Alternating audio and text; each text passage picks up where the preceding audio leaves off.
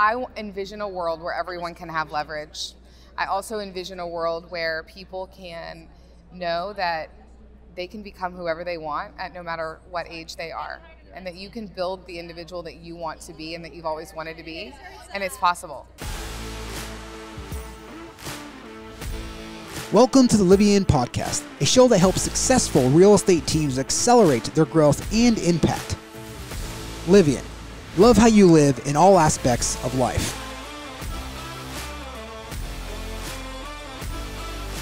All right, so we're going to kick it off with Brindley Tucker. And Brindley, you wear so many different hats, but for listeners, who are you?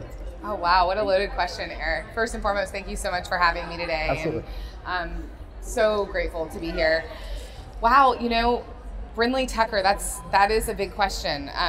The Brindley Tucker that's here today is definitely not the Brindley Tucker that, was here 10 years ago when I started with the company. Yeah. So I'll celebrate 11 years with KW this year.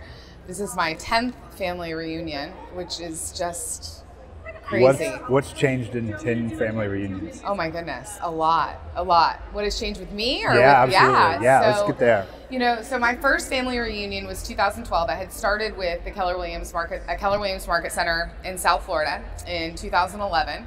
I had done a lot of really cool things in my life. I had worked on Wall Street. I was an assistant trader and had done a lot of different things, sold country club memberships for Club Corp. And that was kind of how I got my intro into real estate, and decided that I wanted to become a realtor. And yet everything I had done in life and learned up to that point, I was an assistant first. It was a great kind of apprenticeship to learn how to do something.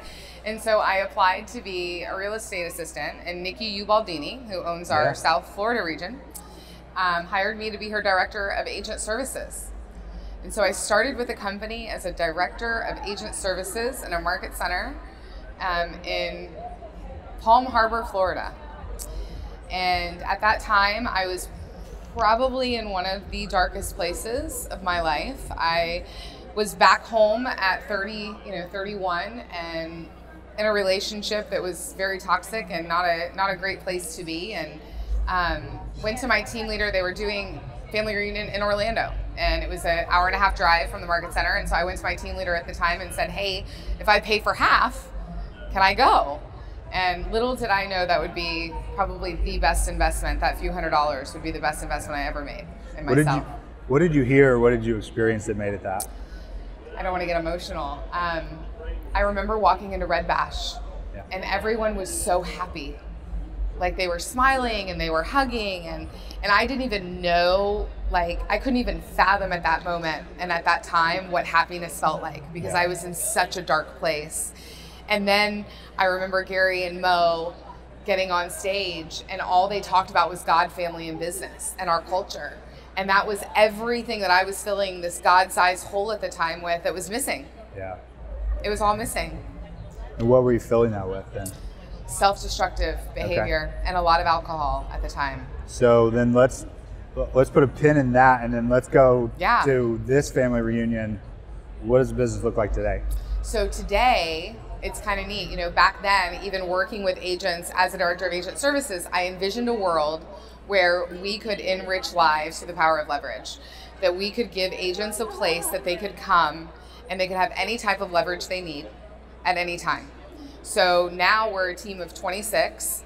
We do everything from recruiting, training, transaction management, listing management, database, anything that you need in your business as a business owner, so that you can have more time and focus on the things that Gary tells us are most important: lead gen, lead follow-up, appointments, negotiating, and scripts.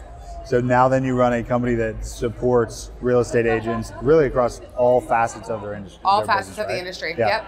Yeah. So you go from director of agent services to a company with 26 plus team members. Yes. I think that's such an awesome story too, because so many people that start in the market centers see that director of agent services or see that director of first impressions role as beneath them sometimes, or that it's a ceiling to their potential. How come you didn't feel that way? Because I had only known, my mother in 1985 started as a secretary for Raymond James. And when I graduated from high school, she was a senior VP of institutional sales. Wow. 20 years later. That's awesome. Right? And that put me through college Yeah. and her hard work. And I was raised by a single mom. I'm an only child. So watching her go from making $12,000 a year to being able to put me into a 4-year private university, that's all I ever knew. That's the best way to learn, is to surround yourself with people that know more than you and that can mentor you to go to that next level. What did you learn from your mom? Because that's a ton of resilience, I would imagine. But a single mom going from 12,000 to a senior VP role, what do you learn? My mother always taught me it's all about perseverance. She taught me the definition of perseverance, that things are going to happen in life.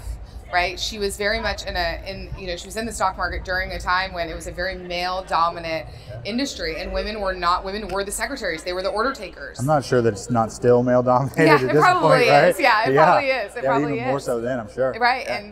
And she just persevered because she had a kid, and she wanted a better life for me and didn't want me to fall into the textbook, trouble that a typical, only child, single parent runs into. I ask about stories because we were talking before we went on about stories, right? In the that you are in NLP, right? In your you've gone through a number of different certifications and trainings with that. What have you learned about the stories that you tell yourself? Yeah, so I always go back to the story wheel. We can easily, something can happen, we can have a reaction, and then we immediately go into judgment. And typically that judgment is based on our belief system. Right? And we learn in neurolinguistic programming that from the ages of 0 to 7 is what we call an imprint age. And that's where the majority of your belief system is actually formed. And then you go into a modeling phase, right? 7 to about 18-ish, where you're around your friends and everything you're learning is from your experiences and your friends and your family members, right? And then beyond that is when we start learning about relationships. And when we have any type of trauma or a non-traditional household, your belief system is obviously imprinted during those not so great moments. So I have a 4-year-old, and not that you're going to give me advice, right? But how do I not screw up his imprint then? Right. It's funny you say that because I've started doing NLP with kids. Okay. And I recently did a kids course, and a dear friend of all of ours asked me after the kids course, what did you learn? And I said that adults are really screwed up. Yeah, right? And I think we're pretty much just kids, right? Yes, but I think what it is it's all pattern, right? I'm fortunate enough to be coached by Tony Robbins this year, and that's something he talks about, is that you've got to break the pattern, right? Because that's all that happens is we pass the patterns down generationally. Yeah. So if you can recognize your patterns and the better you become, then you're going to pass those same belief systems onto your children. Yeah. I think what I hear you say is I have to always get better and be more self-aware of what patterns am I creating or what imprint am I leaving. That's right. Yeah. Because I say, the Brindley Tucker that's sitting here with you today is not the Brindley Tucker that walked into that family reunion 10 years ago. What would you say to that version 10 years ago? Just to keep going. Yeah. And then it's all going to, I couldn't have imagined the life that I have today. Yeah. And this company is a huge part of that. A huge part of it, our culture, and Gary's vision and making his world big enough for all of us to be able to do what we love. We were talking about that off camera, was how one of the biggest takeaways for me, and something I didn't really expect, was how kind Gary is. Mm-hmm. Yeah. And that was surprising to me. And you had the exact same experience. My interaction with him has been very minimal, yet it's been so impactful. Because every interaction I've had with him, he has always been helpful. He has always done the right thing. And then he also ends it with a heart emoji. So you can't go wrong with that, right? I got an email the other day. I did not get a heart emoji in my email. So I am disappointed. Well, we might need to work on the email then. Right. That's right. Dang. So coaching with Tony Robbins, right? Yeah. Personal coaching with him. Yep. Which is wild. What do you have to do to have Tony Robbins as a coach? Spend a lot of money. Okay. Okay. I think the big thing for me was, how do I, Gary's taught us that who you surround yourself with matters, and you're the sum of the 5 people. And I wanted to figure out how I could get into bigger rooms to bring tips, tricks, and tactics from other industries and other business leaders into real estate. Okay. Because the coaching and the work that I do is with business owners. It's not necessarily with realtors. Yeah. And so in order to help them grow their business, they're going to grow as much as I am as a coach. And so this was a great way for me to go. Like, I just spent last weekend with a gentleman who owns a massive manufacturing company in California, and learning logistically how he runs that is pretty impactful. Yeah, we've been talking about a lot at Livian is thinking about the deal flow or pipeline like a logistics company, right? That's It's right. like if your input is a defect from the manufacturer, or if it's conversion rate into final product is not optimal, everything else down the line is broken or defective. That's right. And yet most of the time real estate agents don't take that approach, or business owners don't take that approach. We look at McDonald's. Yeah. Right? I haven't had McDonald's in 20 years, but McDonald's, it doesn't have You're the best really burger, missing out. I'm right? kidding. They might have the best fries, but they don't have the best burger. Yet what they have is a system. Yeah. And they have a very simple system that was easy to scale, right? And so it's about simplifying the system and avoiding technical debt. Yeah, I mean, they scale to those without high school educations oftentimes. That's right. Without, I mean, I know most of my buddies worked at McDonald's when we were in high school, and That's they were right. able to scale, deliver the same product with high school kids. Absolutely. Yeah. I met a gentleman once that owned 46 McDonald's franchises, and he was a high school dropout. But the system was so easy that he was able, with a little bit of seed money, to create an empire based on a system. Total side note, makes me think about this. The house that I live in now bought from a guy who owned a number of McDonald's franchises as well. There were raccoons living in the house and a bunch of birds. So maybe the system is built so well that you don't actually have to think outside of the box, or color outside the lines. Yeah. That's right. There you go. What's the application of that for real estate agents? So I think it goes back to the same thing. It's simplifying, right? If it's overcomplicated, every time a human has to become involved, the system stops. Something's broken. Yeah, something's broken. And so you have to look at how much human involvement do I have in my processes. And the minute that a human becomes involved, one system stops and the other one begins. So you have to figure out how to completely automate where you take the human out of the process. And one of the areas of friction that comes to my mind is on the idea of getting into business with better talent. And that's actually how we met, right? Is we hired your company to recruit, hire, and train operations team, and we love her still, and so we're grateful for that. What made you address that market need? Yeah, so I think, again, going back to, right, the ability to lead and cultivate talent from an assistant standpoint from the beginning, right?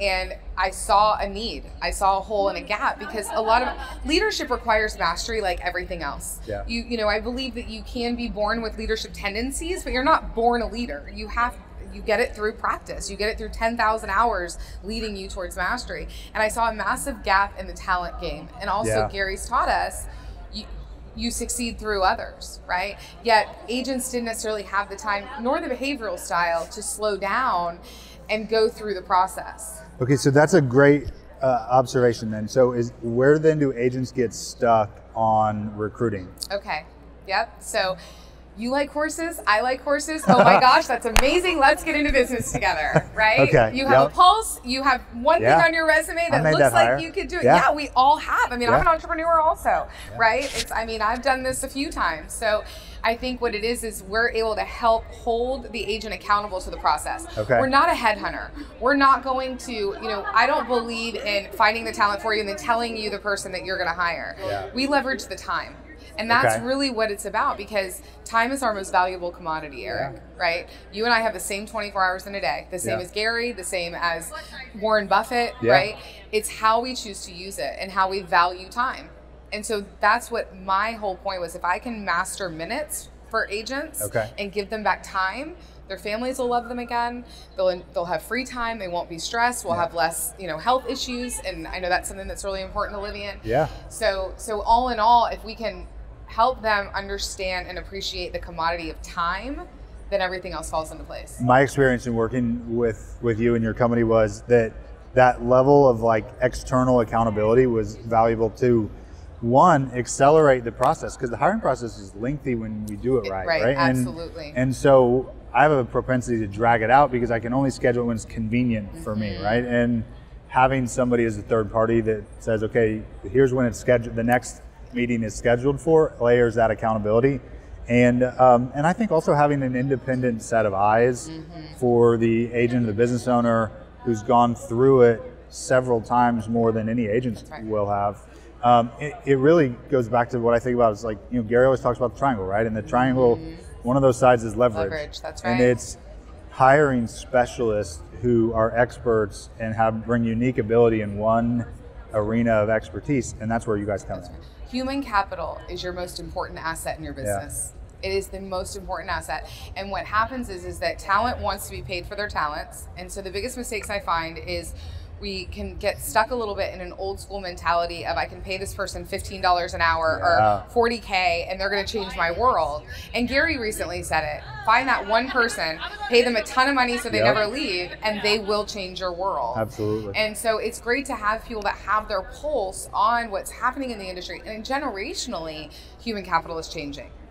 It's so interesting because I think agents never think about leveraging out hiring for whatever reason. We leverage out, CPAs and physicians and someone to cut our hair and do everything else, but for some reason we never leverage hiring. And when I had the realization that if that's not what I'm good at and want to be good at or want to even go and learn, I should find someone who enjoys doing that. And that does it all day. Yeah. They can talk to more people. Their strength in numbers, right? Yeah.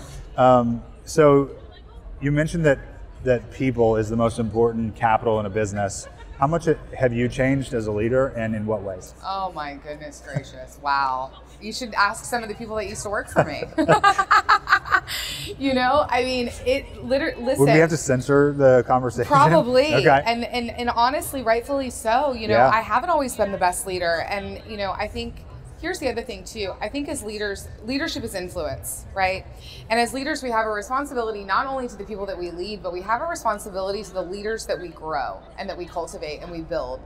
And I fortunately have had some really great leaders in my life, and I've had some not so great leaders in my life. Which one did you learn more from? The not so great. Yeah, I agree. Right? Yeah. And what happens is that leadership flows downhill. Yeah. So if you've got not great leaders at the top, it's going to permeate through you and your organization. And I'm so grateful that I learned that early on in my career so that I could recognize it. That if how I'm showing up with a leader doesn't just influence our organization, but it influences the entire organization, because as you grow and scale, now I have a leadership team. So there's people in our organization that I only talk to once a quarter and on team meetings. So how I lead our leadership is imperative, because now I have a ripple effect, right? Tactically, how different is that today than it was, say, 36 months ago? So different. I think I'm a more responsive leader than a reactive leader. Okay. Right? I think that the number one skill that I believe that I've mastered, have been mastering, still in the process, is emotional intelligence. Okay. I think emotional intelligence as a leader is the one thing that I see prevents people from success in leadership. When you say emotional intelligence, is that how you show up or how you interpret how others show up? Okay. Both. It's how you show up as a leader and how you manage your emotions in a situation. I work very hard today to always assume positive intent, and it wasn't always like that. And today I really work to always come from curiosity, because most people at the end of the day don't have malicious intent. They really are doing the best that they have with what they have. And that is really why I started to master NLP. Number one, to change my own belief system, because I didn't like the human that I was, but also to influence the humans around me to find out, why do they think the way they think? Why do they make the decisions that they make? Because that's all based on their belief system. Is there an element of trust that has to change in that equation as well, where do you trust your people differently today than you did previously because of something internally or some sort of story that you tell yourself? I think trust today in our company has been built based on expectations. Okay. We are much more clear around our expectations during the hiring process. We talk about the fact that we are a highly accountable organization and that you are going to be held to the fire. And if that's not okay, that's okay. This just might not be the world for you. What does that look like when it's held to the fire? Like, what might that sound like? So we have strong KPIs, strong metrics, strong goals, and we have a very highly close-knit organization where we call each other out. And we call each other out not just on your job performance, but like, hey, did you run this morning? hey, why do I see that Kit Kat bar in the Zoom screen, right? When you committed to losing 100 pounds this year, you know, we really say like, we want you to have a better life, and that's why we're doing this. And we have a lot of women in our organization. So my entire leadership team is female. I never would have thought, Eric, that I would work with all women. And what a joy. Yeah. Because now we get to impact families. We just yesterday, and this is an emotional moment, our company got an email to set up their health benefits. Oh, that's awesome. And what a cool, awesome opportunity that we get to offer medical benefits to our team now. Yeah. I mean, it's such a good life benefit for everyone in the organization, and a great retention opportunity for the company as well, that people don't have to leave now because of life circumstances. You mentioned health is a key component of the business. What's changed health-wise for you? I feel like a lot. Wow. You know, that was a really big thing, and I'll get real honest about this. So I woke up pre-COVID, probably 6 months prior to COVID, and I had fake extensions in my hair, fake eyelashes. I looked in the mirror that morning and I just cried. And I was like, who is this person? I was 50 pounds overweight. I didn't like the way I felt in the mornings. And it was like that, all those feelings from the past coming back, but just in a different way, right? And then COVID hit. And nothing like having to be with yourself 24/7 to start making some final changes. And so I decided that I was going to use the opportunity to focus on health. So I hired a nutritionist. You know, I currently have 2 coaches, and I'm a platinum partner for Tony. So I believe in a village. I think it takes a village to speed track and rocket launch your growth. And so I hired a nutritionist, and then is that Susie? That's Susie Dubois. And we started learning about gut health and food and what it does to your body, and inflammation and whole body health. And then I would wake up and I would just start walking. And if you knew me then, Eric, I would always say, if you see me running, you should probably run, because I'm running to something or away from it. So you want to run too. Me too. And I was like, I'm going to become a runner. But who the hell wakes up and says, I want to become a runner? Like that sounds. When you live with Jolene Snell, who's like living with a Navy SEAL, that's what you do. Gotcha. Yep. For those of you who don't know Jolene, look her up. She has a great fitness podcast with Chad Himes, and it's legit when you live with someone like that. When you surround yourself with those people. And that's what I did. I started surrounding myself with my friends that were health gurus, because they knew more about it than I did. And so I would run from one stop sign to the next. And then the next day I'd run 2 stop signs, and the next day I'd run 3, and then I ran around the block, and the next thing I knew I was running a 5K. I feel like you were posting it on social media, like almost as an accountability mechanism. I was, and to inspire others that if you can just make a 1% improvement every day, you'll wake up one day a runner, and you'll be a runner. Now, I'm not going to say I love running. So what I do now is I said, I know I need to run, but I do spin mostly in group health now. But when I'm in other cities, I love to run. And I just got to run over the Ben Franklin Bridge in Philadelphia recently. That's cool. Right? So you have to make it fun. And so you've changed then tons from a health standpoint, and I'm assuming that's had a carryover impact on what else? I mean, everything. You know, I think there's the 4 pillars, right? First you have to get your spirit right. I truly believe that. And that happened in the beginning, right? When I got sober, it happened that I had to finally give up the reins and say, I'm not God. I don't play one on TV. And how long have you been sober for? I'll celebrate 10 years in May. That's awesome. That's awesome. Yep. And I had to say, like, I can't be the God of my world anymore. And whether, I say God, but whatever you choose, universe, higher power, and then you're able to get your mental set, right? And so then I started working on, I can't control my first thought, but I can control my second. And how do I get my second thought to tell my first thought, we don't think like that anymore, right? So then once I had spiritual and mental, then I could work on the emotional. And then the emotional health came by studying emotional intelligence, reading Emotional 2.0, surrounding myself with friends that mastered their emotions, right?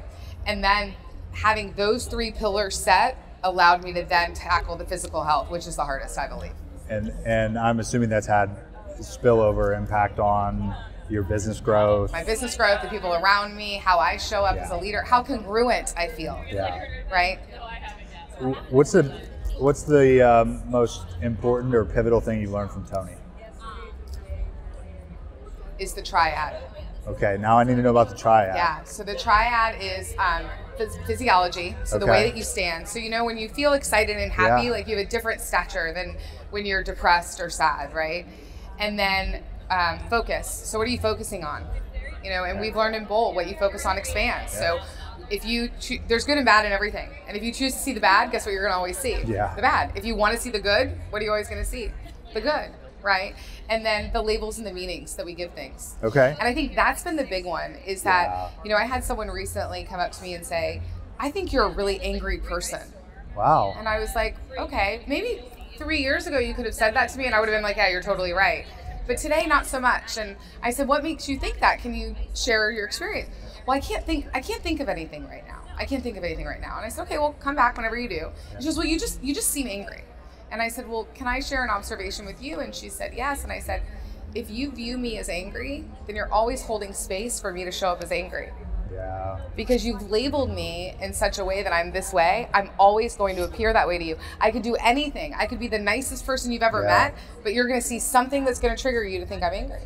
So you have to change the meaning. What makes that person hold on to that, you think? It's, you know, it's, again, it goes back to our own belief systems. Okay. The one thing that we can control is us. Yeah. And our internal representation and our model of the world is based on our belief system. So how we want to view things, or labels that we put on people, that's how they're going to show up to us, right? Yeah. So if you want to change the way you feel and the way you see things, then change the way you look at it. Change the label. Change the meaning you give it. Yeah. When you think about, as we wrap up, what's next for Brindley Tucker and your companies? You know, I love that question, and I've decided I envision a world where everyone can have leverage. I also envision a world where people can know that they can become whoever they want at no matter what age they are. Yeah. And that you can build the individual that you want to be and that you've always wanted to be. And it's possible. You don't have to be limited. What gets you more excited or motivated? The idea of that mindset, right? That really teaching, training, coaching others on that belief system, or business building? I think both of them, because I think in order to build business at a high level, you have to break through the ceilings that are holding you back, the limiting beliefs, the imposter syndrome, all of the things that hold you back from going to the next level. So I think you can't have one without the other, right? Yeah. Well, I've, of course, loved our conversation like always, so thanks so Eric, much for sitting down with me. Thank you so much for having me. I'm so honored. So grateful.